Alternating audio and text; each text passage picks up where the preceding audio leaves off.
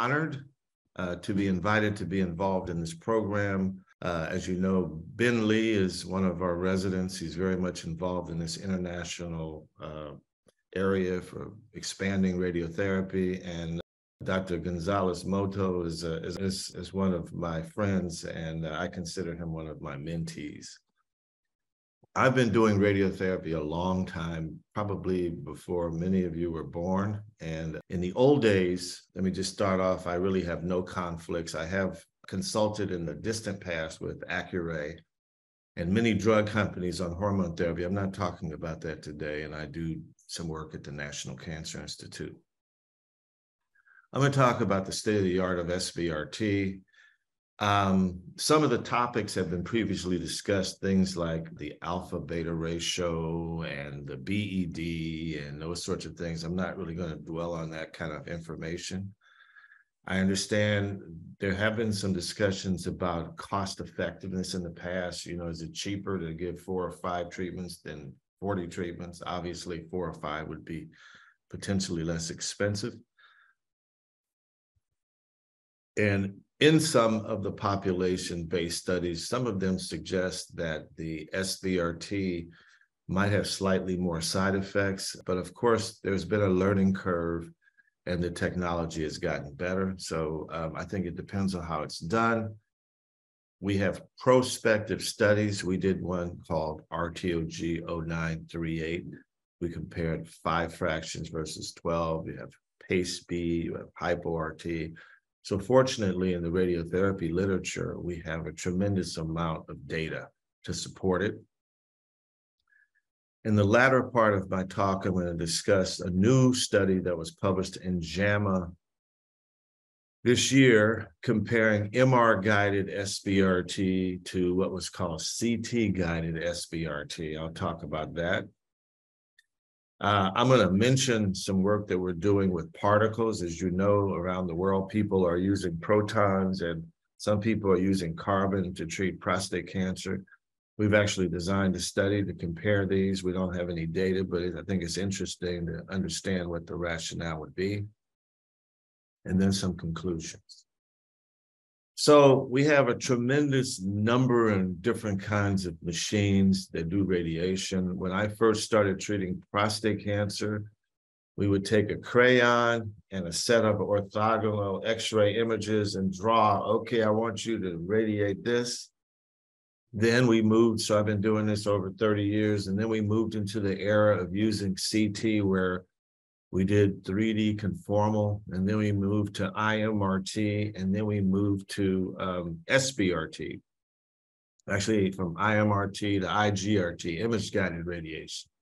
The bottom line is, in order to treat the prostate, you need to know where it is, and you need to understand the anatomy. I mean, knowing where it is just before you treat and knowing and understanding the anatomy are key to doing it properly. So when you write a prescription to a patient and you say, this is your plan, that is a dose distribution, which is either on a piece of paper or in a computer. It is a promise to the patient that that is what is going to happen to you. And so you have to make some assumptions about the motion that's going to occur, about setup error, about the margins, about day-to-day variability. And you have to understand what the literature says about what's safe and also what is logical. The first recognition that this was a real problem goes back 30 years ago. A physicist at the University of Michigan named Randy Tinhocken wrote some of the first papers where they did CTs repeatedly and showed that the prostate position is variable. Prior to that, we used to just put a tattoo on the patient's exterior body and assume that the prostate was in the same place every day.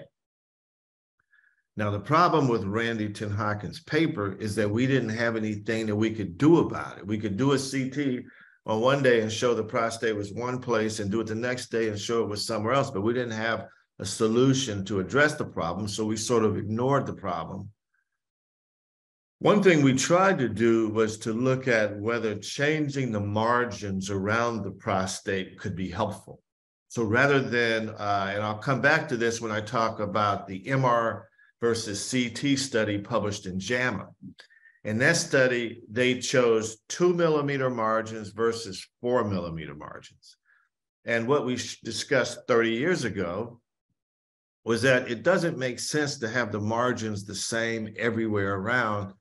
You could reduce the complication probability by having tighter margins near the rectum, near dose-limiting structures, and make sure that you have more generous margins laterally and anteriorly to adjust for ante-post movement, because if the prostate moves anteriorly, then your posterior margin is not going to get a lot, it's not going to become a problem.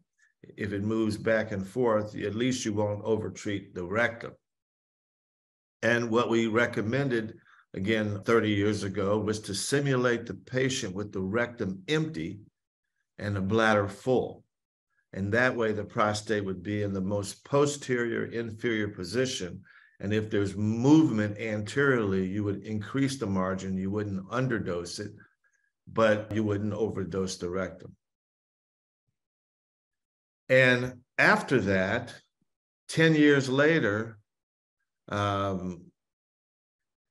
people showed from MD Anderson, a very elegant study, showed that if the patient was simulated, at the time of simulation, if they were simulated with their rectum distended, they had a lower complication rate, but they had a higher biochemical failure rate. So you can see the distended rectal patients had more recurrences. And that's because if the rectum was full when the simulation occurred, when the rectum became empty, the prostate would move posteriorly and you would underdose part of the prostate. So it's important to be systematic about how you simulate patients when you radiate them. And this becomes particularly important as you use smaller and smaller margins. Now, there's a hand raised. I don't know if we want to, someone raised a hand. Should I give them a chance to chat, or what we're doing here? I think, yes. Give me a second. I will open give me 1 second. I will open his microphone. Just Frank. Bienvenido. Adelante. Ya puedes activar tu micrófono. Puedes hacer la pregunta. Frank? I don't hear him, so I don't know if someone else does. I can hear you, but I don't know. Frank is not. Now, continue, Dr. Roach. Okay, all right, I'll continue. Maybe he put a question in chat that he would prefer that I read the question and respond to it. Let me see if I see anything. I don't see it. Well, if you get the question later, feel free, because I like real-time questions. Anyway, about 20 years ago or so, these are images from the so-called BAT. This is a B-mode ultrasound system, and this was very popular at the time. People would use an ultrasound to align the prostate every day before treatment. And everybody was buying these machines, and everybody was raving about how accurate it was. In fact, at the plenary session at Astro, speakers were up there going, yeah, this is what we do. Well, during that same session, we had a poster where we compared the BAT versus using fiducial implanted markers. And what we found was that there was tremendous inter-observer variability we had 4 radiation oncologists, we had a urologist, we had therapists, we had physicists, and there was a considerable amount of inter-observer variability. And the point here is that this is right to left, and whether this is basically a metric for how the alignment was. And you can see the pictures are fairly fuzzy. So it's much more accurate for people to identify a point in space than it is for them to identify a fuzzy image. And in fact, subsequently, this slide was not in the set that I sent in earlier, but I added it this morning. This is a study done by Pat Capellian many years ago, looking at when tomotherapy first became available, looking at whether you could use tomotherapy in lieu of using fiducial markers, and suggested that you had less error if you use fiducial markers. So one of the challenges to doing SBRT is, how do you localize the beam? Can you just use cone beam CT? And I don't think cone beam CT is accurate enough for a couple of reasons. One is the inter-observer variability that's not going to be as good as the seeds, and the variability on the quality of the images that you're going to get with cone beam CT. So going back many years, our first electronic portal imaging system was clunky, but as soon as and now it's been incorporated, this is many years ago, but we started using these gold seeds as soon as and this has been more than 20 years now, using these implanted markers, and they weren't expensive. The seeds cost about 2 cents a piece, 24 karat gold. You would have them, we had them implanted by the urologist, and then we get a set of orthogonal images, and then we can superimpose digitally reconstructed radiographs, and the treatments can be delivered within a couple of millimeters, 1 to 2 millimeters, and the treatment can be delivered quickly. This is a very old image. The patient was you can see the seeds. The images of quality was very poor in those days. Now it's very precise. And then you reposition the patient in the orthogonal images to get the digitally reconstructed radiograph with the seeds that are seen today, and the patient is precisely aligned. And when we implemented this is from a review article we wrote on SBRT, what we do is we do CT and we do MR, and then we co-register the CT and the MR, and then we line up. In this case, this is using a CyberKnife, but you can use a Linac as well. This is hundreds of beams, and the patient is very precisely aligned. So many people assume that, IMRT is the same, and, because the alpha beta ratio is similar, IMRT and protons are about the same, and permanent implants but these are all different forms of radiation. I should put SBRT rather than a brand, but these are all different forms. But we know that the delivery time is much shorter with SBRT. There's no need for anesthesia. And the point is that it has to be done very accurately, and you need to understand the anatomy. When you compare the dose distribution, looking at HDR versus SBRT, this is looking at volumes to the rectum. You can make them basically virtually identical.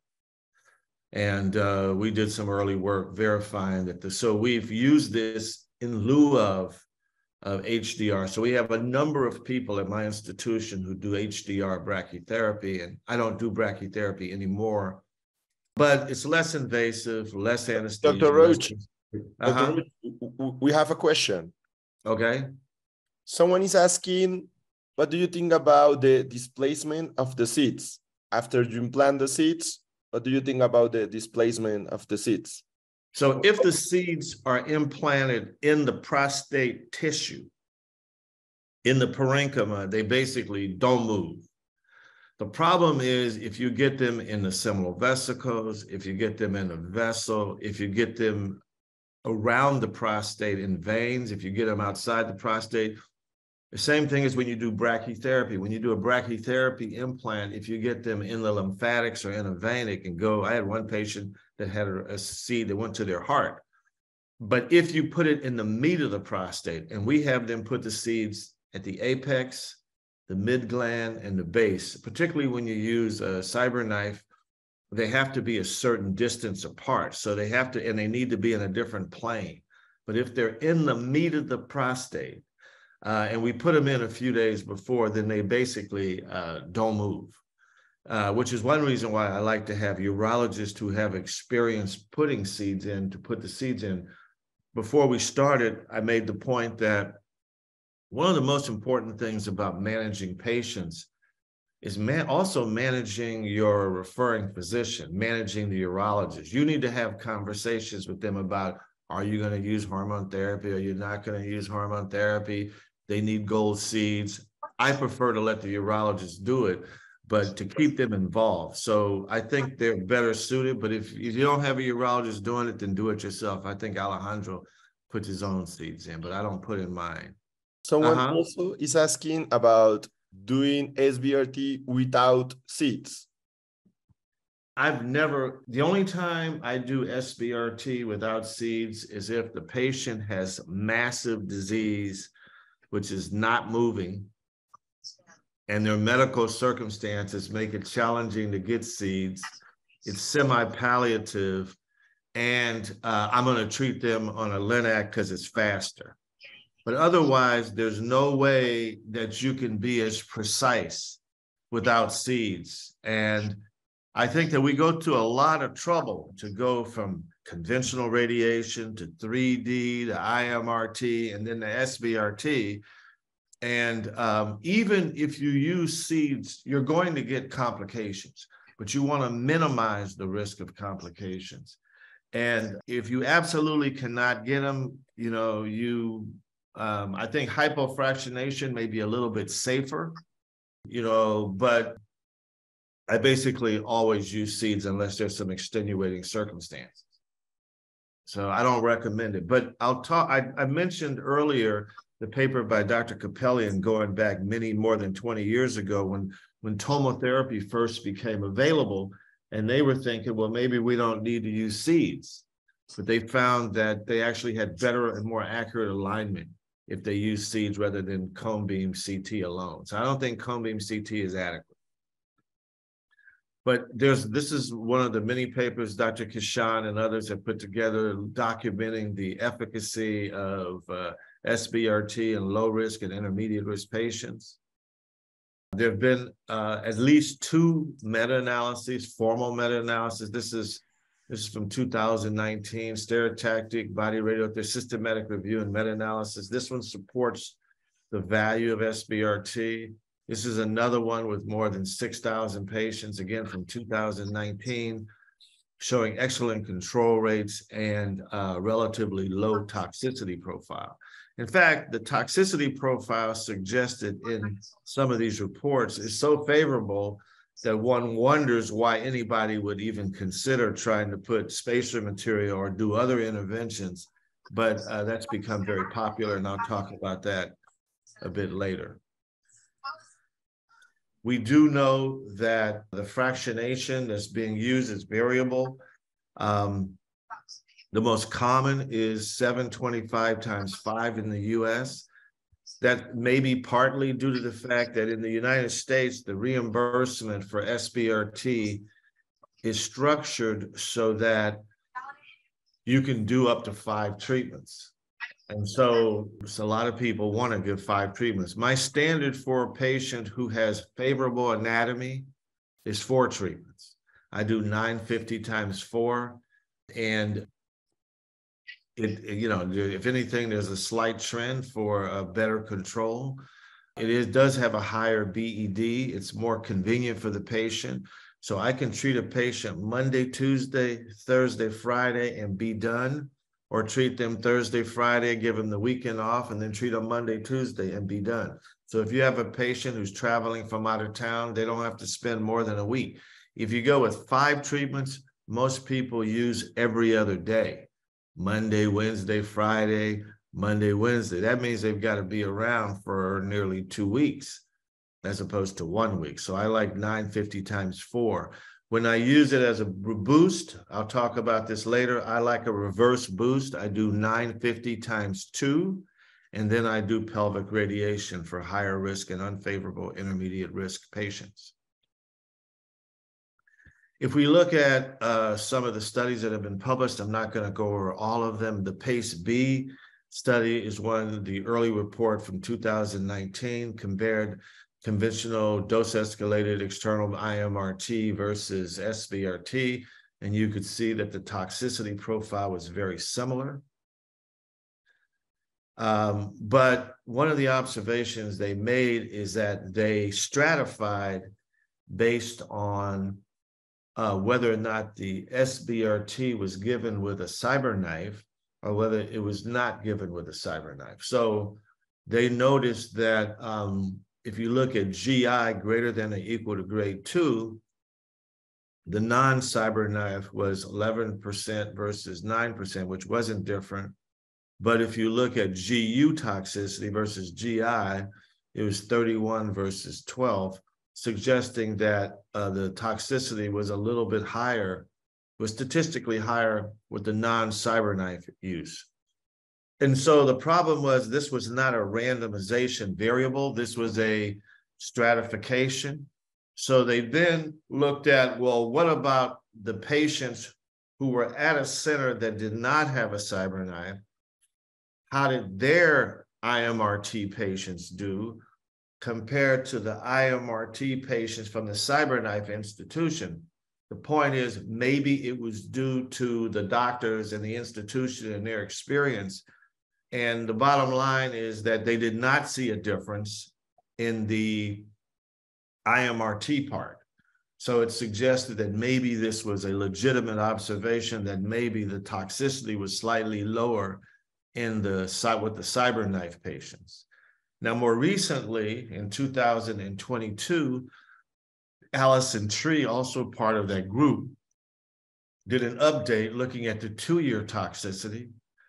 And I sent her an email asking her about the status of this. And again, it shows that if you look at the CyberKnife, the good is the dark green. So you can see it at 24 months, you have a taller dark green line with CyberKnife versus Linac-based, and you have fewer of the orange color patients with the CyberKnife. But she said the PACE-B toxicity was significantly less with CyberKnife for GU, but this was confounded by the fact that CyberKnife centers were early SBRT adopters and mostly high-volume academic centers. And she gave me the reference and so forth. So the bottom line is we don't know whether doing CyberKnife is better or not. There could be biases, but it is an observation that was made in the PACE-B trial. Now, in the United States, what's become very popular is to use this so-called hydrogel spacer material. And this was the study that resulted in FDA approval. And they concluded that the spacer was well tolerated, increased perirectal space reduction, reduced rectal irradiation, reduced rectal toxicity, and appears to be an effective tool enabling advanced prostate RT protocols. And what I've done is, you notice I have these red lines below. This shows that NM, who was the first author, and the third author were both stockholders in the company. And the statistics were done by an employee of the company. So whenever I see that, that automatically creates a certain amount of skepticism on my part. I believe there's a conflict. And there's this phenomena that we talk about, the placebo effect, right? This is because this was an unblinded study that resulted in FDA approval. The way the study was designed, the patients were supposedly not told at the time of placement of the fiducial markers, they either did or did not have the gel material placed. Now, of course, the doctors knew, and in this case, the doctors were in some places consultants on speaking things or had stock in the company. This University of Cincinnati study tested blue and pink stimulants and sedatives on students. Unbeknownst to the students, both the stimulants and the sedatives were placebo. So they had no activity. There was nothing in it. The only difference was some pills were blue and some pills were pink. The blue sedatives were 66% effective compared with 26% for the pink pills. So blue pills were 2.5 times more effective for relaxation than the pink pills. So merely the fact that somebody looks at a pill can create bias. And so if so when I ask my patients who have had spacer, did you know you had spacer? The patients would say, yes, I felt like I was sitting on a ping pong ball. So if the patient knows that they got the spacer, then they know that they should have less side effects, because that was the whole point of putting in the spacer. And the doctors who put it in there know they got the spacer and are biased to believe they should expect less in the way of side effects. And I like to throw in a quote every now and then. It's not what you don't know that gets you into trouble. It's what you know for sure that just ain't so. So when you believe something to be true and it's not, that can be a problem. So if you look at the bottom line from this trial regarding the primary safety endpoint, the rate of grade 1 or greater rectal or procedural adverse events in the first 6 months were 34.2% versus 31.5% for the spacer and control groups.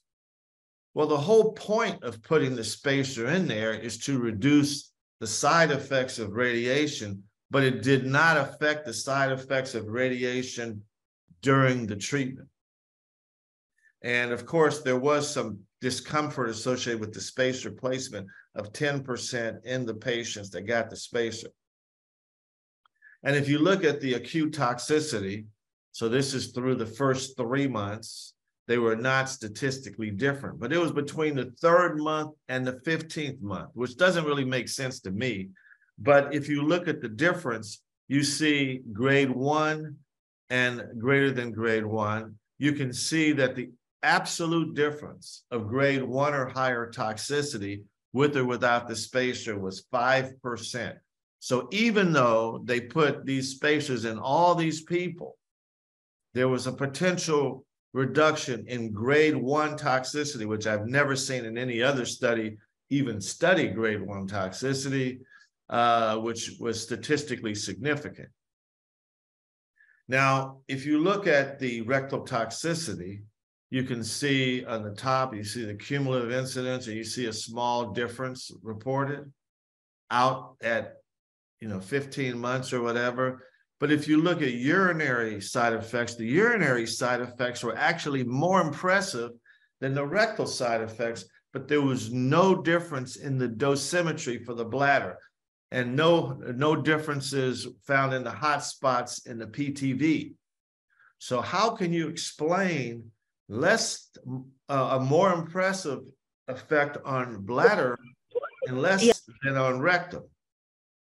And I would argue that it's you have a very subjective endpoint, grade 1 toxicity, which is mild, clinical or diagnostic observations only, intervention not included, and the opportunity for the placebo effect. The placebo effect, when you go to the patient, you say, Mr. Jones, it's been a year since you had, or it's been 6 months since you had your radiation.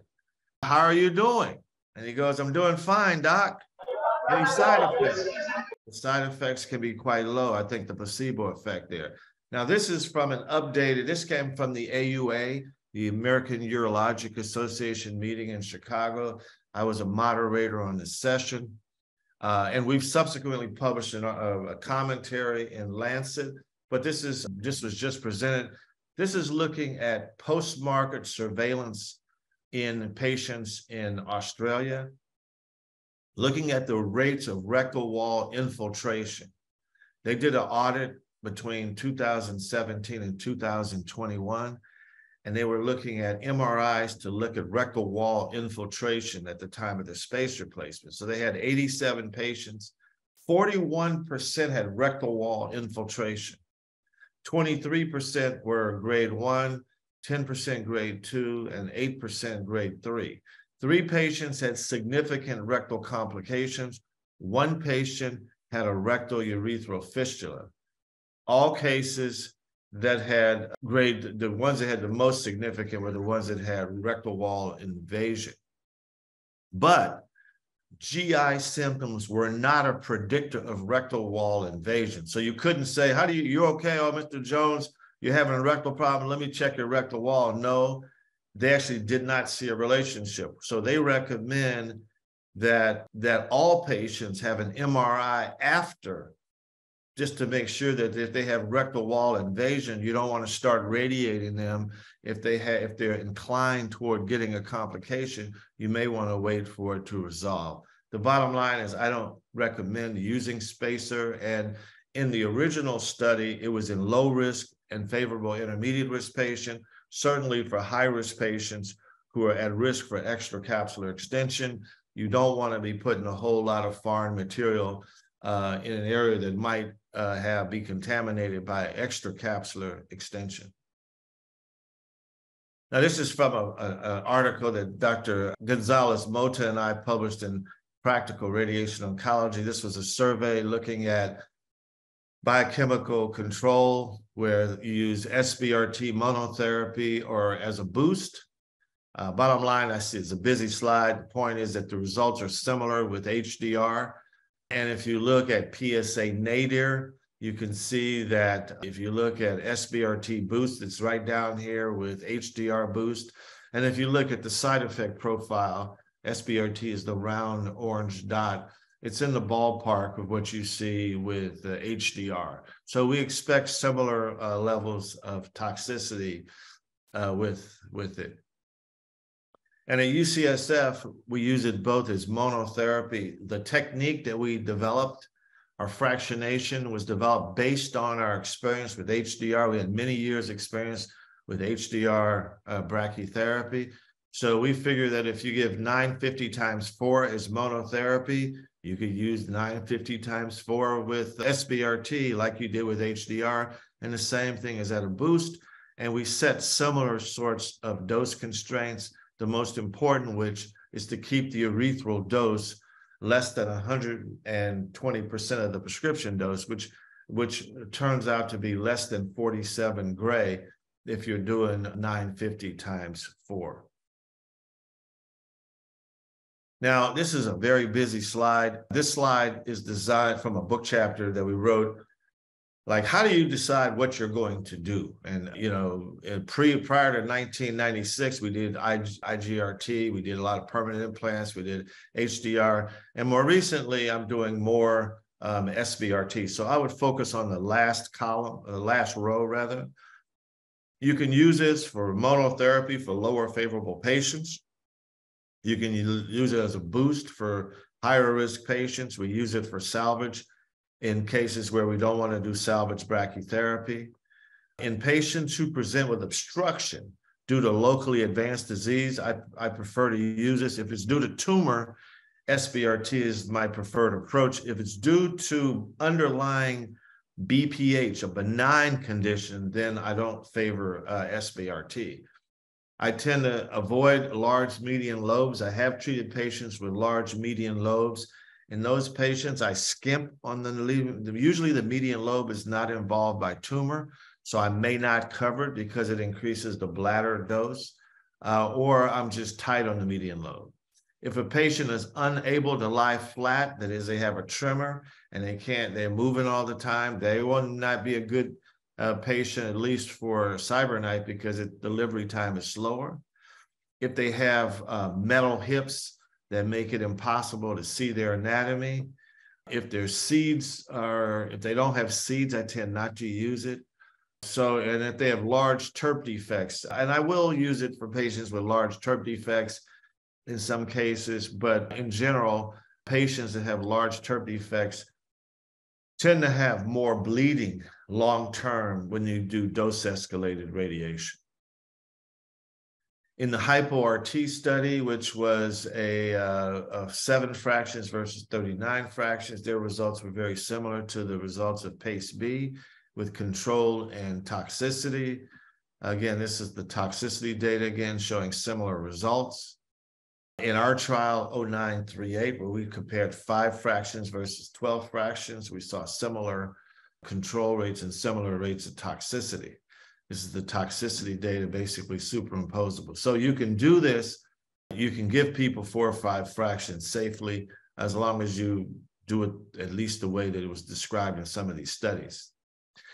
This is from a paper that William Chin and I published in the Red Journal within the last couple of years. You're looking at comparing, this is our retrospective comparison of SBRT with a boost in 2 fractions, 950 times 2 or 21 gray in 2 fractions. And we compared it against our HDR patients. We matched them. We have, these are the characteristics of the patients. And then we did propensity matching. This is a matching. This is showing SBRT versus HDR, similar to biochemical control and metastasis-free survival. So I use it in lieu of HDR. It's more versatile. So here's the first question. Which of the following statements is false? The transabdominal ultrasound approach called the BAT was shown to be subject to significant inter-observed variability and subsequently largely abandoned. Rectal distension at the time of the simulation has been shown to be associated with less toxicity. Dr. Roach, just to let you know, I just the question. You can continue reading, but everyone can also check the Zoom pool. Todos pueden adelante ir contestando la pregunta que consideren mientras el Dr. Roach continúa la lectura. Go ahead, Dr. Roach. Okay. So everybody can read. That's true. Right. Then we can wait for the results, and then you can comment. So we have trials, and we have and number 5, rectal space has been proven to reduce the toxicity. So which of these is true? I don't know if you want to get the results before we end the poll. Okay, yeah. Wait a little bit. Maybe we are going to expect a little bit more participants, and then stop the question. Okay. Adelante, por favor. Todos pueden marcar. We have up to 31%. We're still getting there. People are shy. Which of these is false? It looks like right now rectal distension is winning out. Let's see. Maybe 10 seconds more. We're up to 40%. If we get 50%, that'd be great. Yeah. Can we get a few more? We're 41%. All right. Well, I think we're slowing down. I think we should call it. The correct answer is actually number 5. Okay. Rectal spacer has not been proven to reduce the toxicity of SBRT. The randomized trial that was published was with conventional external beam radiation. All of the other ones are true. It's true that the BAT system was abandoned. Rectal distension was associated with less toxicity. If at the time the rectum was distended, when the patients got treated, it was associated with less toxicity. And there have been, yes, there are at least 2 systematic reviews that have been shown that show that SBRT is very safe and effective, or supported. So regarding the art of radiotherapy, data from phase 3 trials should drive our management of patients, but there are severe limitations. Number 1, there's only a limited number of studies. And number 2, there's heterogeneity in terms of the disease. You got low risk, intermediate risk, and intermediate risk, you got favorable and unfavorable. And then you have limited eligibility. Well, if the prostate, if the patient has certain age factors and so forth. There's also a limited number of things you can do. You can vary the dose of radiation, you can vary the volume of radiation, and you can vary whether you give hormone therapy or not. And sometimes that doesn't help you answer the questions you want to know. So unusual cases I find useful, and I've talked about some of these cases in the past. You may have seen these in other talks. Dr. Lee raised his hand. Ben, you got a question? Go ahead, Ben. Give me a second. I think you need to. Yes. Hey, good morning. So, Hi. Dr. Roach, let's go back a second and talk about the answer to the last question, because I think a lot of people were surprised that rectal distension has not been shown to be associated with more toxicity, and that instead the rectal spacer was the thing that. Well, I showed a slide. This is the study from the very beginning of my talk. Actually, first I showed this slide, which was how we simulate our patients with the rectum empty and the bladder full 30 years ago, because we assumed that this would be the best way to do it. And then 10 years later, the study from MD Anderson, where they looked at how distended was the rectum during the simulation, and patients that had a distended rectum, and I made the point, I didn't show the curve, that patients that had a distended rectum had less side effects. And that's because once you start radiating the patient, the rectum becomes empty and the prostate moves posteriorly, and you tend to miss the anterior wall of the rectum. Because the beam here, the patients were set up based on their tattoos. So if the tattoo is set right here in the middle of the prostate, and then the rectum becomes empty, the prostate moves back and you're not actually radiating the anterior wall of the rectum anymore. And this actually will come up again in one of the other questions that I have subsequently. And if you talk about, and if you go to the trial from on the SPACER, the SPACER trial was this is for patients treated with, they were treated with image-guided IMRT. They did not get SBRT. Now, there are many people who have done SPACER in patients that have had SBRT, and they claim it is well tolerated. But if you go back to the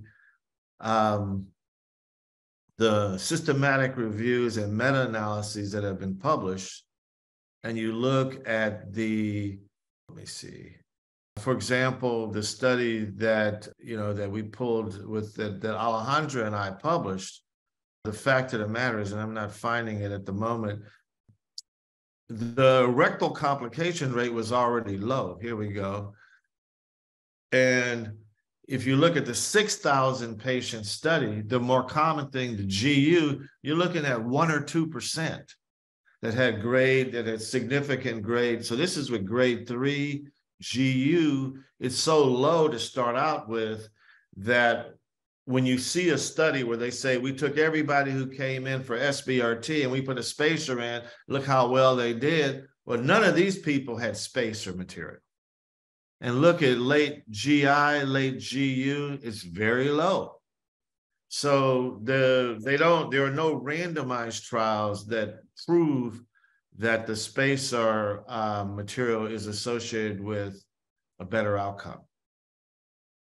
I see. So, I mean, this is good. We're getting some questions in the chat. I think people are starting to think about their beliefs, but let's just make sure Well, if someone else has a question, I'm quite willing and enthusiastic about an exchange of ideas, but so let's not slow the ebb and the flow of questions. So is there a question that someone else wishes to ask?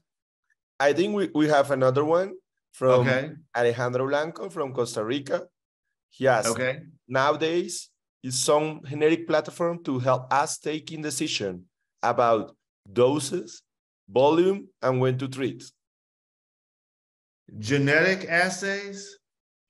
Genetic platform. Yeah, so that's a very good question, a very complicated question. There's a paper published by Kishan looking at biomarkers that predict toxicity. And I've actually sent some patients for biomarker studies. This is not ready for prime time. It's being studied.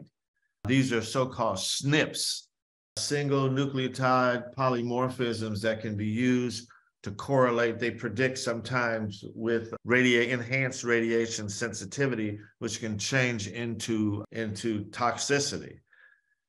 And then we have data, there's some data from the RTOG looking at dose escalation, suggesting that we have some artificial intelligence data using AI that could help determine which patients would benefit from hormone therapy. And there's some data using other genetic markers like Decipher to look at subsets of patients that were treated with dose escalation, but none of those have been used in this exact setting. It's not really SBRT, it's radiation in general.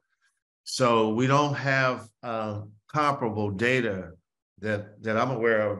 Well, we don't have it that shows that we would, I mean, and of course you might speculate that it would be relevant, but we don't have really good data on that.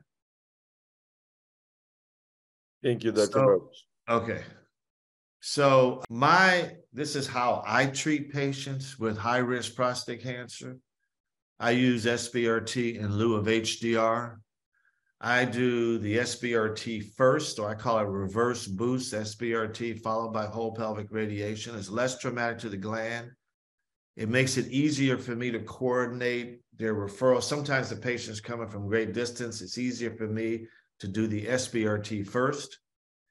I also can do it with a single MR and CT. If you do the SBRT last, if you do the 5 pelvic radiation first, you do a CT planning for the pelvic radiation, and then you have to do a CT again in order to do CT MR fusion for the SBRT. But if you do the MR SBRT CT planning first and then finish the SBRT, I don't do another CT scan. You see the anatomy better when you do the MR. So having done the MR first allows you to make sure that you are confident in your anatomy. There's a randomized trial from Wayne State that was run by a radiation oncologist, famous, excellent guy who's no longer with us, named Jeff Foreman. Did a randomized trial of neutrons first versus neutrons second, and turned out that doing the boost first resulted in better biochemical control. There's evidence that treating the prostate itself, especially with SBRT, may stimulate the immune response. Pelvic radiation tends to suppress the immune response. I like to stimulate the immune response first and try to avoid suppressing the immune response. If you do a reverse boost, what happens is you've designed the SBRT plan, and then you can design the pelvic plan, and then you can create a composite plan, and you can make sure that you don't have a hot spot in normal tissues around the prostate. If you do the pelvic radiation first, and then subsequently try to do the SBRT is less flexible, and you may end up with a hot spot in surrounding tissues that you can't fix. It's easier to prevent that if you do a composite plan first. And then I have this anecdotal experience in patients who have presented with obstruction due to high volume disease, and I've seen them resolve the obstruction more quickly than I did with conventional fractionation. So these are my reasons. I call this robust RT. This is reverse boost SBRT. And here's one of my residents. There was a palliative care meeting, and so I had to write up our experience with a handful of patients who presented with obstruction. So these are the first 3 patients. They all had T3, T4 disease. They had high-grade tumors. They had been on hormone therapy. It didn't help. One was monotherapy. The other 2 were as a reverse boost. And time from RT completion to Foley removal. When we completed the RT, this person became catheter-free. This is 4 weeks later. This is 2 weeks later. They never got recatheterized. So I like this. Sorry, before we go for cases, we have some questions still about this, and I will summarize them. Okay. So people are still having doubts about the rectal distension. So someone is asking, Tomana Peña is asking about rectal distension is difficult to reproduce every day. Also, No, wait. So we don't want rectal distension. Yeah. We want the rectum empty. The whole thing about the rectal extension was it was a post hoc retrospective analysis, which found that some patients, when they were simulated, they happened to have a distended rectum. So if I see a patient and I'm doing simulation and their rectum is distended, I stop the simulation and either send them to get an enema or in some cases, if the patient is on the table having SBRT, I will put a tube, a red robin or a catheter in the rectum and let the gas out to empty the rectum in order to make it reproducible, because we don't do a plan when the patient has the distended rectum, because they're not going to have a distended rectum every day. So of course you don't want to have a distended rectum. The point of the paper from MD Anderson was that be careful with patients who have a distended rectum, because they have a higher recurrence rate subsequently because the prostate moved. And actually, let me just, you see this slide here? This is from a patient I'm going to talk about next. But if you look at his rectum, there's a nodule right between his bladder and his rectum. This is a recurrence. This is an oligometastasis, probably to a perirectal node or a pelvic node. And then we did another test and the nodule had moved. So things can move. But the point is that the rectal filling is going to be variable from time to time. So I agree with the person who's raising the question. Yes, of course, rectal filling is not a reliable thing that you can get. You don't want it at all. So I don't know if that answered the question. Maybe they can see if that answers the question. Thank you, Dr. Roach. I think that finished because some people in the audience was asking a little bit question, but I think now all of us have clear. We want the rectum empty. That's it. Yes, we want the rectum empty. Now, if you're using a balloon in the rectum, like some people when they do proton radiation, because they did not have online imaging and because particles are less forgiving, when you use particles, either protons or carbon, it's even more of a problem than it is with X-rays, because those types of radiation are perturbed by bone more than X-rays.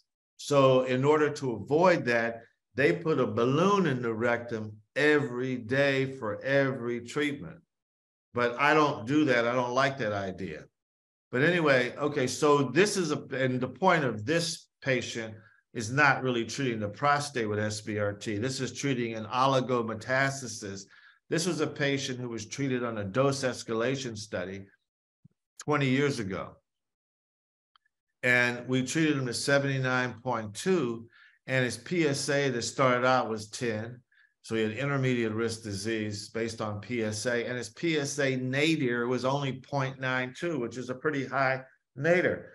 And it subsequently rose, and we couldn't figure out what was going on. We would do scans. We didn't have PSMA PET in those days. And then we biopsied him.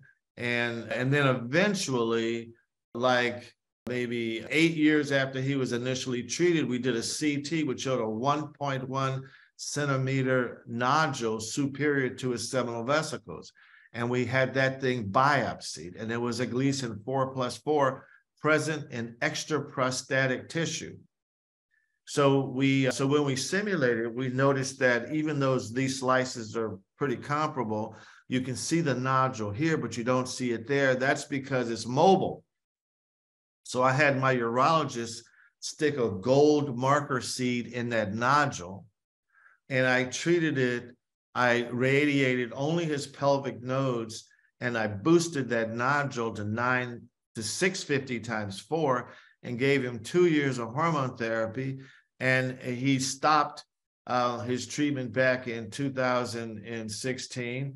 And his PSA is, and I spoke to him a year ago now, and he still is controlled. And so the point here is that even patients with isolated oligometastatic disease may benefit from SBRT, and this is a highly selected patient, and I did treat his entire pelvis, but I boosted the nodule. So regarding lessons learned, follow patients, particularly if their PSA response is suboptimal. And, nowadays you could get a PET scan. It probably would have picked this up a little bit earlier. But if you don't treat for cure, you won't cure those you treat. And it's important to manage motion and know where your target is. This is another case. This is a patient that had a high-grade tumor, Lesion 4+5. He had seminal vesicle involvement. His PSA was relatively low. There are studies that show that a low PSA is bad when you have a high-grade tumor and a high-stage tumor. But in any event, he had extensive disease, and I treated him. He was obstructed. I treated him with reverse boost, and subsequent, I'm sort of going through it very quickly. With long follow-up, we did biopsies, and eventually, again, I'm just going to zip right through it. He actually is out more than 10 years, off hormone therapy. PSA is undetectable. Testosterone is normal. He actually he took testosterone because of the bone density problems. But the point is that even patients, this is a patient that had like 12 out of 15 cores positive of high-grade disease, who's more than 10 years out with a normal testosterone and an undetectable PSA with a negative biopsy. So I'm not going to spend any time on this. This is the study that I've launched. I just wrote a grant to compare carbon versus protons versus photon SBRT. If we get funded, we will do this international randomized trial, but it is an area of interest, and I'm going to skip through it because it's a little bit off topic. I just want to make the point that sometimes when I take patients that I want to give hormone therapy to, this is from my randomized trial 9413. If you focus only on the patients that had prostate-only radiation, there are two groups, neoadjuvant and prostate-only, which is the red, or prostate-only and adjuvant, which is back here, which is the black line. The bottom line is that when I only radiate the prostate, I give the hormone therapy after the radiation, not before the radiation. And I just give 4 months. Now I'm going to talk about this, what I consider to be a very controversial paper published in JAMA Oncology. So the title of this study is Magnetic Resonance Imaging Guided versus CT Guided Stereotactic Body Radiotherapy for Prostate Cancer. And actually, I don't even like the title. I don't think that the radiation is guided by the CT. I don't think it's CT guided. It's radiation guided by fiducial markers. And in both cases, the patients had their planning target volume designed using a 3 Tesla MRI. So the anatomy was precisely defined.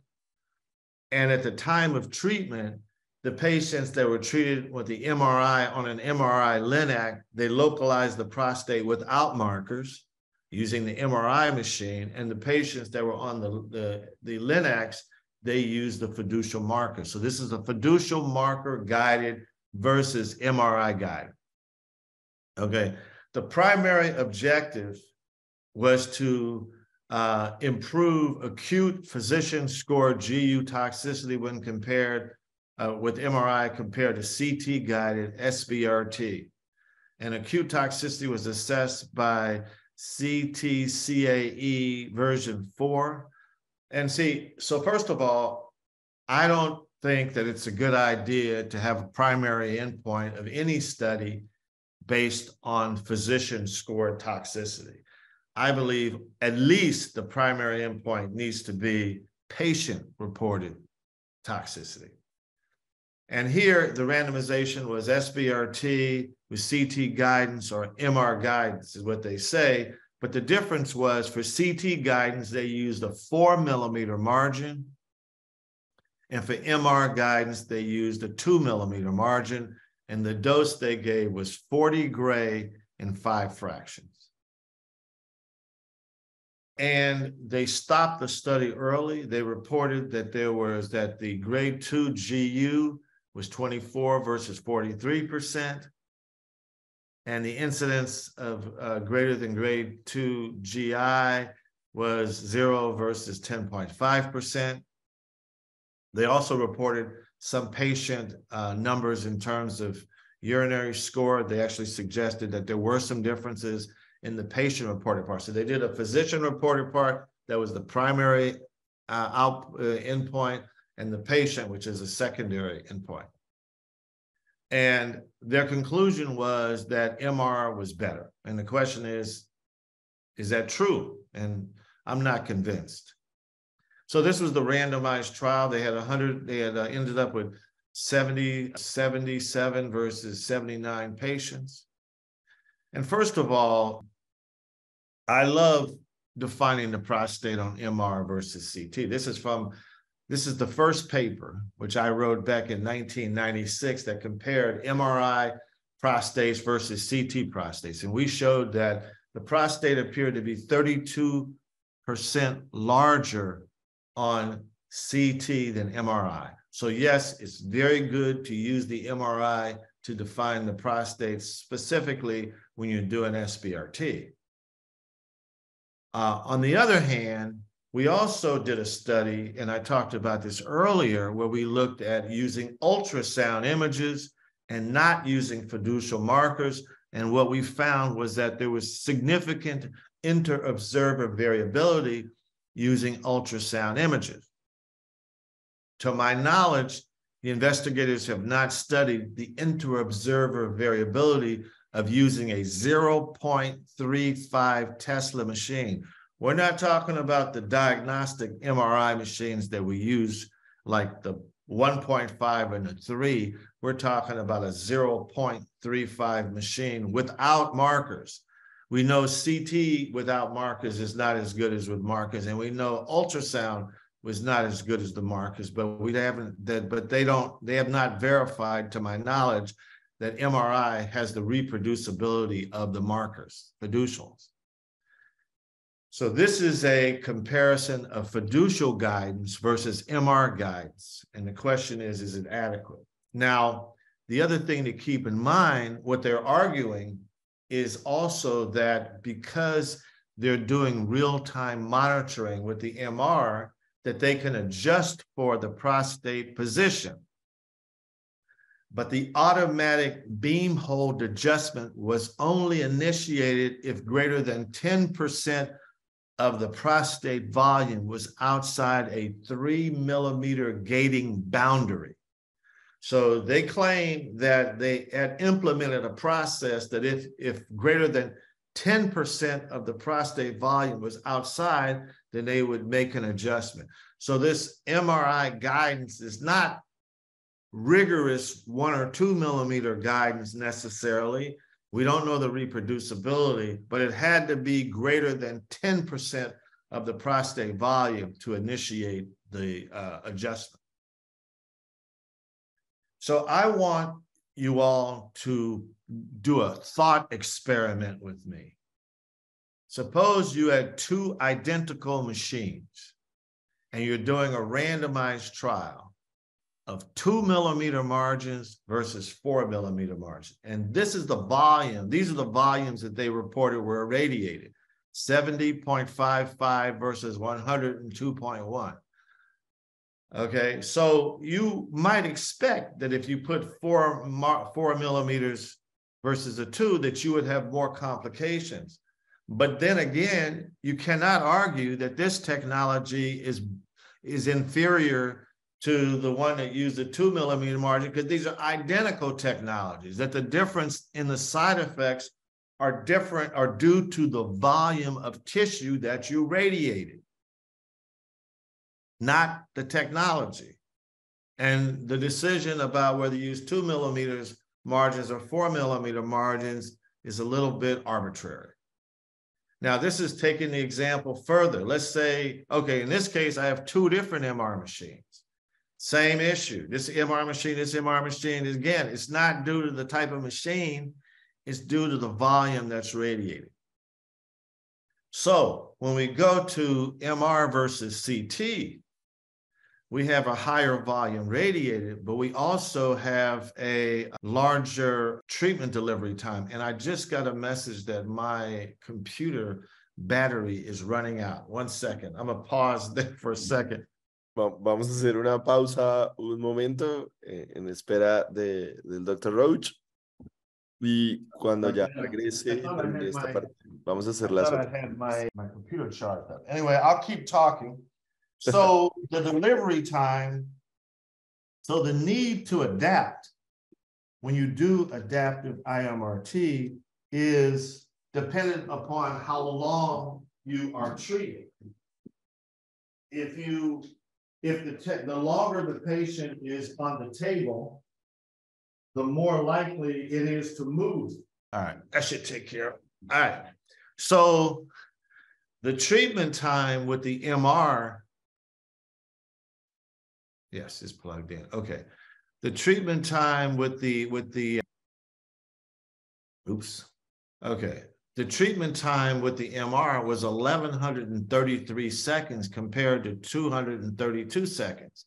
So even though the MR was supposed to be able to make adjustments, it took longer, so there was more time for motion in the prostate to occur than it was with the CT. It was delivered more quickly. And again, there are questions about how accurate this can be done. But that's not the only problem.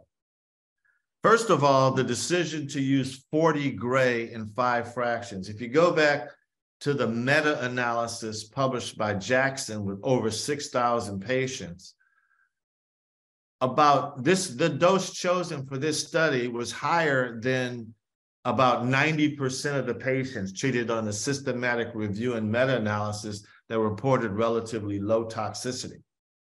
And in addition to choosing 40 gray as the recommended dose for the entire study, they also allowed the investigators to use even higher doses at their discretion. They could give a simultaneous integrated boost to the dominant intraprostatic lesion to 42 gray in 5 fractions. And they also could boost a pelvic lymph node area if they thought it was involved.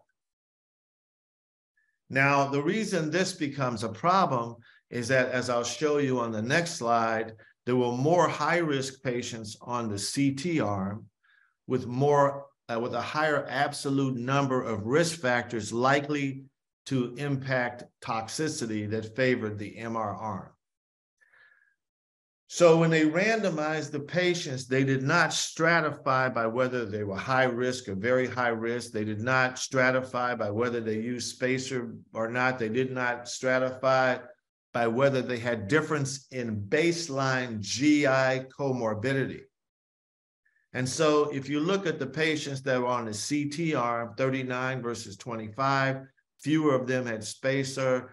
GI comorbidity pre-treatment was 23 versus 15. So if you add up all of these factors, so you had 77 patients who had 93 factors, which I would argue could be associated with increase in toxicity versus 74 out of 79. So this implies maybe the patients that were on the CT group that had slightly more toxicity were worse patients to start out with. But not only that, let's look at, this is observer bias in randomized trials with measurement scale outcomes. This is a systematic review of trials with both blinded and unblinded assessors. So they had 16 trials that include over 2,800 patients. And what they found was that unblinded assessors tended to exaggerate the pooled effect size by 68%. So being unblinded, doing an unblinded study tends to bias the observers to give higher value. So this is from the study showing that, basically suggesting it's dangerous to do unblinded studies and you're liable to get spurious results. In addition to that, you should be aware that studies that have compared patient-reported side effects versus physician-reported side effects show that usually the patient says they have more side effects than the doctor says. So the patient ones are orange, the doctor's in blue. So generally speaking, you ask if you ask the doctor, how is my patient doing? The doctor says, my patient is doing great. He doesn't have any side effects. And then you ask the patient says, yeah, I'm having side effects. So physicians tend to underreport toxicity. That's in general, that's typical. from most studies. However, on this Mirage trial, the top table is from the supplementary material provided. This is looking at CT guided versus MR guided. This is greater than or equal to 2 urinary toxicity. The physician said it was 42.7 versus 25.3. It was highly statistically significant. But the patients, when you ask them looking at urinary irritative obstructive score at 0, 1, and 3 months, there was no difference. So in this particular study, which was unblinded, where the physicians were convinced themselves that MR guidance was likely to be better, that's why they used 2 millimeter margins. In the first place, they reported higher toxicity than the patients reported. That's a concern. Going back to this concept of placebo effect, even the patients, so the patients knew they were getting MR too. This is a study looking at patients who had seizure disorder. So they were randomized to either an effective drug or a placebo. And overall, about 13% of patients were convinced they had a greater than 50% reductions in their seizures with placebo. So if you could convince a patient, so if a patient knows they got an MRI treatment and they knows the MRI treatment was 2 millimeters, I believe they would be biased toward believing that their side effects were less. And the ones that got the CT with 4 millimeters might be biased to think their side effects were more. That's a problem. So my conclusions concerning the Mirage trial are, number one, flawed design. The doses were higher than in the literature, but that wasn't justified. The margins were arbitrary and complicate the analysis. There's a lack of motion adjustment data. We don't know how often they move the MR, how did they need to move it. There's also questions about inter-observer variability and defining how accurately you can determine whether 10% of the prostate is displaced or not. Excuse me, that this is really fiducial guidance rather than CT guidance. There's a potential for observer bias. There's potential for placebo effect. There's no clinical outcome data. And clearly the costs are going to be greater to have an MR machine, MR Linac versus a regular Linac. Dr. Roach, before we go for this next poll, I'm just going to ask, this is a question that's coming up. So let me ask the question and then I'll take the other question. So this is, okay, which perfect. of the following statements is not true concerning prostate SBRT? The fiducial markers have been shown to, I'm going to read anyway, just because to remind myself, been shown to improve the accuracy of IGRT performed daily. Rectal distension at the time of stimulation has been shown to be associated with a higher incidence of toxicity. MR guidance has been proven to reduce the toxicity of SBRT. Placebo effects have been shown to result in response rates of 13 to 60%. And retrospective studies have shown that SBRT as a boost appears to result to comparable outcomes to HDR. So which of those is not true? Which of those is false? We're at only 11%. Okay. Si logro para que les aparezca a todos, la idea es que todos puedan participar. Recuerden que va a aparecer en su pantalla principal.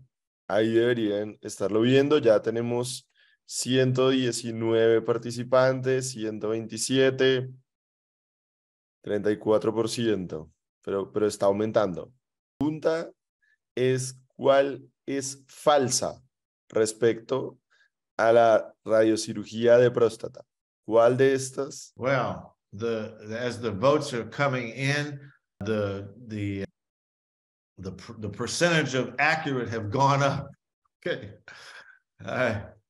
Well, why don't we stop here? So the results are 35% of people got the right answer, which is the good news. MR guidance has been proven to reduce the toxicity. That's my opinion. I would say no, it has not been proven because it was it's been shown that the data suggests that if you treat people with a 4 millimeter margin versus a 2 millimeter margin, there may be more side effects. It doesn't mean that MR reduces the side effects compared to anything, because you can explain the difference by the margin. So I would say that's a false statement. The use of fiducial markers have been shown to improve the accuracy of IGRT. We did a study, we compared that versus BAT. The study that Pakapelian did with cone beam CT showed that it was off. I mean, it's pretty clear that you can use fiducials. We use fiducials to guide IGRT. The rectal distension question has two pieces. The rectal extension is true because it reduced the toxicity, but it increased the failure rate. So because you were missing the back of the prostate. So that part is true. It has been shown to have a higher biochemical failure rate. Placebo effects are been shown 13 to 60%, so that's true.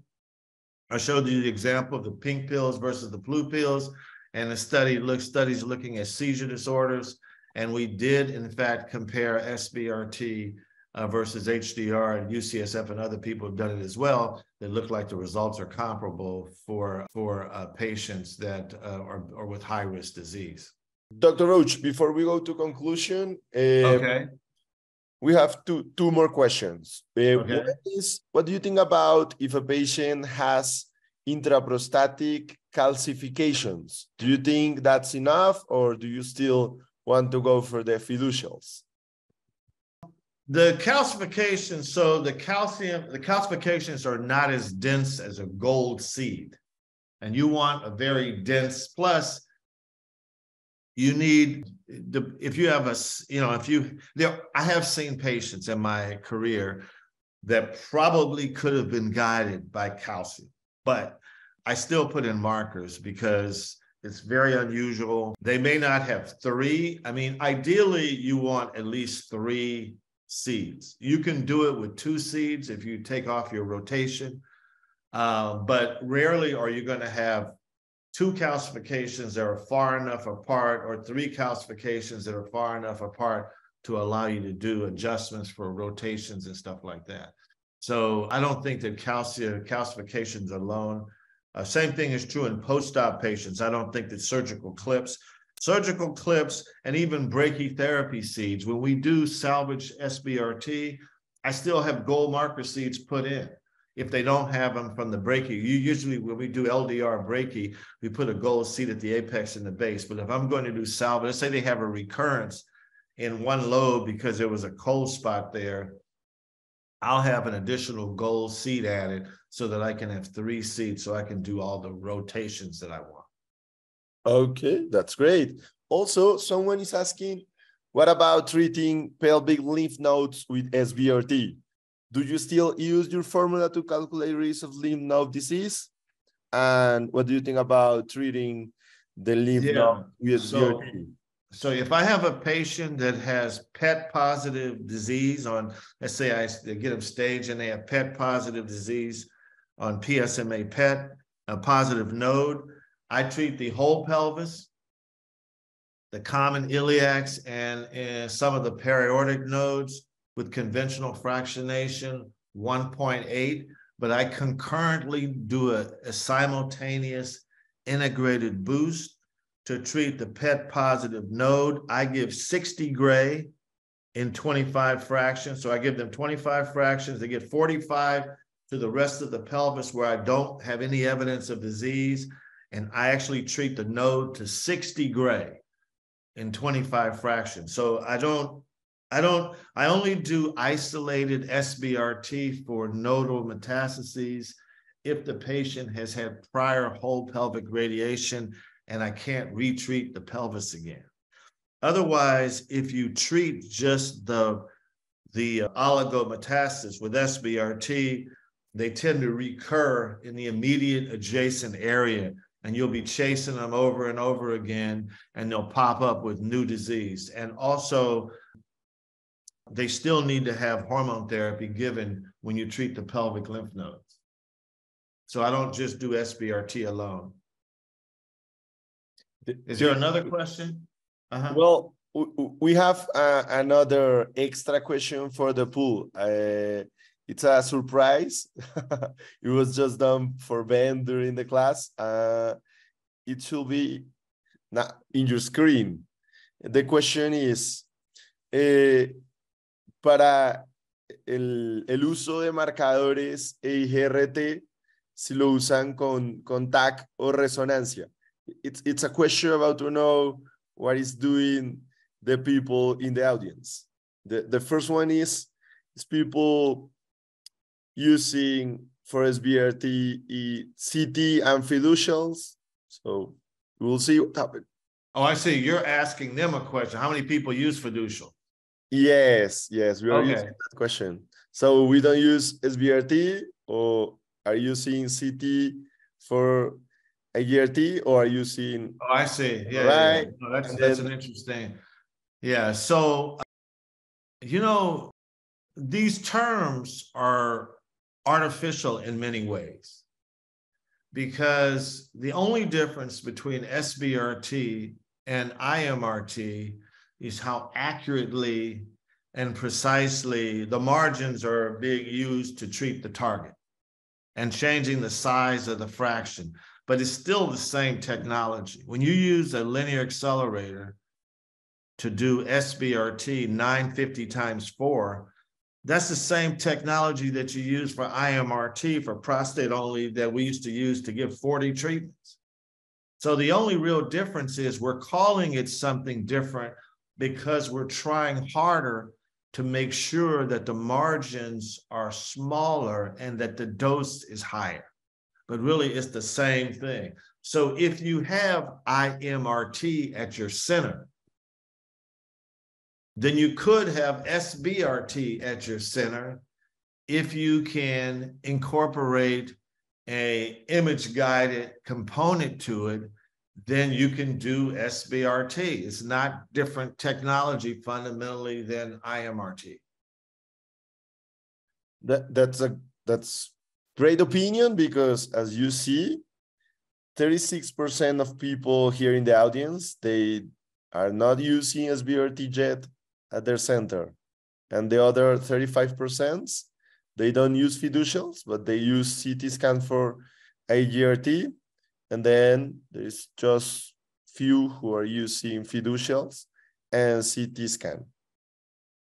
Yeah, so I think that using CT for SBRT is better than using nothing. I think that it's going to be a little bit, and so, you know, maybe if we did a study, it would be unethical to do a randomized trial where you guarantee that you accurately treat the prostate every day versus using CT alone, where you know that the accuracy is not there. I think that if I was a patient, now, of course, maybe at your institution, if it's challenging or complicated, maybe it would be ethical to do a randomized trial. But at my institution, I would feel it would be unethical for me. I can easily get gold seeds. I know I can treat the patient within 1 or 2 millimeters of accuracy. And to tell them, well, you don't need a CT. I'm just going to do, I don't need the fiducials. We're just going to do cone beam. Then you're turning him over to the therapist, and the therapist is looking at a CT image and they're picking it. Now, when every day after each patient is treated, the therapist actually send me an image of the treatment showing how the seeds were lined up to prove that they localized. So that means that they know that I'm looking at those images every day, as opposed to in the old days, many years ago, when I still had hair and I was young, we used to take a film once a week. It was called a port film.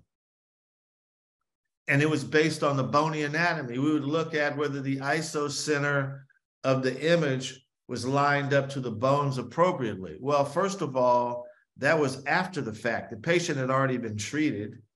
And sometimes I would look at the image and say, oh, it was off. And I would tell them to move it. And then they would move it and take another film. So once a week, my patients would tell me, Dr. Roach, how come on the days that they take those images, they spend a lot of time lining me up, but on the other days they don't. So one of the advantages of using fiducial markers is you have a guarantee every day that you've captured each one of those images, and those seeds are lined up and they are superimposed between the digitally reconstructed radiograph and the treatment of that day. I don't think you can get that accuracy with cone beam CT. Thank you, Dr. Roach. You can continue. Okay. So higher doses yield better PSA controls, but you have to consider the risk-benefit ratio. They also render more toxicity, and they haven't been shown to improve survival. People choose radiotherapy based on their expertise, their patient preference, and the technology they have available. So if you don't have SBRT and you don't have anybody that's going to put in fiducials for you, and the technology that you have is fairly limited, you only have 3D, it's going to be a little tricky and challenging to do SBRT. But SBRT is ready for prime time. It is used every day in my practice, and if used properly, it's very safe and effective, but the devil is in the details. You must understand prostate anatomy. I did a series of lectures for the IAEA, the International Atomic Energy. They were posted years ago. There are other places, but you must understand how the bladder neck comes in, how it looks from different angles, where the bulb of the penis is, how to define the urethra, where the external sphincter is, all of those things. You also have to have some idea about the dose constraints that you want to use to those targets, and know precisely where the target is located. This is why you need image guidance, and I think fiducials are extremely important. I would rather be treated with 3D with fiducials and image guidance than SBRT with no fiducials and guidance. So I'm going to close with this last slide. Not everything that counts can be counted, and not everything that can be counted counts. That's what Einstein said. Not everything that counts can be counted. That is, not everything that's important can be counted. And not everything that can be counted counts. The fact that you can count something doesn't make it important, right? But I say you have to count what you can count and hope that it counts. You have to take advantage of the information that you have available and then hope that you can use that information in a meaningful way. So I've talked about the criticisms of MR guidance. I've talked about the criticism of the use of spacer, and I've talked about the opportunities associated with the use of fiducial markers. I'm sure the vendors are probably not happy about how I talked about their products, but at the end of the day, I think the best thing for patients is to know where the prostate's located every day prior to each treatment and treat it accurately. Thank you for your attention, and I'll take questions. Thank you, Dr. Roach. That was a huge lecture, as always. Thank you so much for being with us. Okay, we will open. Maybe we can do some questions still. We'll see here. I know, Ben, Maddie, do you have any other questions? Well, I do have a question for you. And I see that you use the 4 fractionation schedules, but seeing the answers from the participants, you know, only 40% of the participants are not yet using SBRT. Would you recommend, if you're just starting to use SBRT at your center, using the 4 fractionation regimen, or would you go with 5 fractions? Well, we use both. So if the patient is elderly and frail, if they've had a prior TURP, if there's something about their anatomy where they have, so I didn't go into some of the weeds of how we do this. My physicists have published something called an EIV. which has to deal with sort of the geometry of how much rectum and how much bladder is going to be in the field when you do SBRT. And we set some constraints. If the EIV is a high number, so if they have a really big prostate, then I'm more likely to do the 5 fraction regimen. I think the toxicity of the 5 fraction is a little bit milder. And one of the reasons I became more enthusiastic about it is there was a study done in Canada where they compared radiation once a week. And it turned out that initially I was concerned that they had a higher failure rate, but with longer follow-up, they're not reporting a higher failure rate, but they're reporting a reduction in toxicity. And it was actually Chris King who was one of the first people that made the observation when he was doing SBRT at Stanford that having a break was associated with less toxicity. So this was just an anecdotal observation. So in some cases, the patient is coming from great distance. They're young, they have a small prostate, their anatomy is very favorable.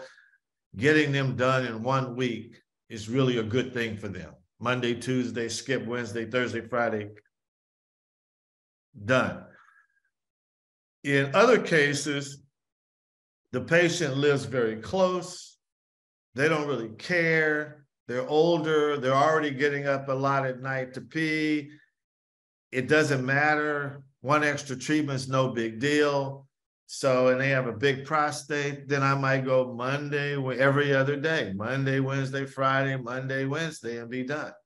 So I use both of them depending upon the circumstances. I prefer the shorter course. It does. So people talk about dose escalation in the trial that Dr. Kishan had of MRI guidance versus CT guidance, where they used 40 gray and 5 fractions. Well, if they really wanted to dose escalate, to use a higher, biologic effective dose, 950 times 4 is actually a higher dose biologically than 40 gray and 5 fractions. But so it depends on what you're trying to accomplish. But I like so my standard for a favorable intermediate risk patient who I'm just, who's got good anatomy is 4 fractions. But if they have problems, I go at 5. Okay, great. Thank you. Okay. Dr. Roach, someone asked in the chat about the use of PET, the PSMA PET for patients. Well, what about the use? So the patients that I order a PSMA PET, all patients that have unfavorable intermediate risk or high risk, I get a PSMA PET. If they have favorable intermediate risk or low risk, I don't do a PET. And if the PET is positive in the pelvic nodes, I do a simultaneous integrated boost to boost that PET positive node to 60 gray and 5 fractions with whole pelvic radiation. If the PET shows no evidence of nodal disease and the patient is reasonably favorable, let's say they're unfavorable intermediate risk, but it's not too bad. Sometimes I will just treat the prostate. I will not treat the pelvic lymph nodes, but I will give them a short course of 4 months of hormone therapy after the radiation rather than before the radiation, because of our data showing hormones afterwards is better than hormones before when you do prostate-only radiation. That's great, Dr. Roach. I think with that, we finish questions